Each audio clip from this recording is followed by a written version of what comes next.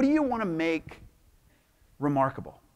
Now, you might jump to the business at hand today, and if you do, that's fantastic. But even take a step back and apply it to life. My wife is here somewhere. There she is. Hi, honey. Right? She knows if I've asked, how can I make our date tonight remarkable?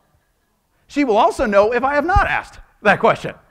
We'll wind up at Fuddruckers or McDonald's, right? It's one of those things she'll know. But this is also one of those things that you can apply in every part of your business, every part of your life. And you know what I love about remarkable is that remarkable sometimes means major shifts, but sometimes it means small things that matter. Adam even talked about yesterday, he mentioned that, a lot of times it's about keeping things simple. As you share his story, keep things simple, but we can still make simple remarkable. Want to hear about one of the most remarkable situations I've had recently? Is at the last place I ever expected it. The McDonald's drive-thru. Yes, I shop at McDonald's. I go to McDonald's once in a while. Don't judge me, right?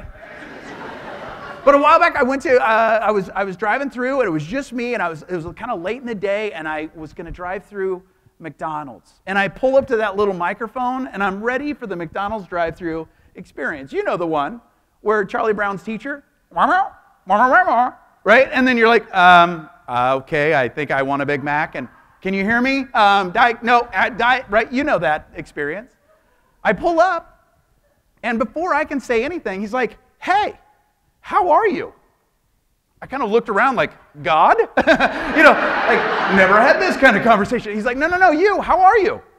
I'm like, groovy? He's like, groovy? I haven't heard groovy all day. What music are you listening to? I'm like, is this happening? Is this McDonald's? Did I pull up to the wrong thing? He's like, no. Can I take your order? Can I help you out? And I said, sure. And so I gave him my order. He was like, hey, that's a good choice. Good work, man.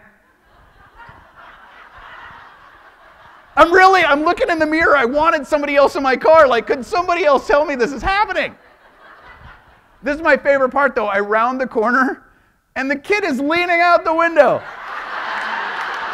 Like, guide me in.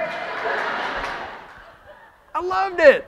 I pulled up. I was like, dude, you are remarkable. He's like, fist bumps. He leads the way out.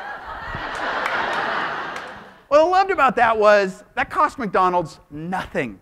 That kid was having a blast, but he was being remarkable. So sometimes it's about a major shift in innovation in a paint can that hasn't changed in over 100 years. And sometimes remarkable is just being fully engaged. Fully you.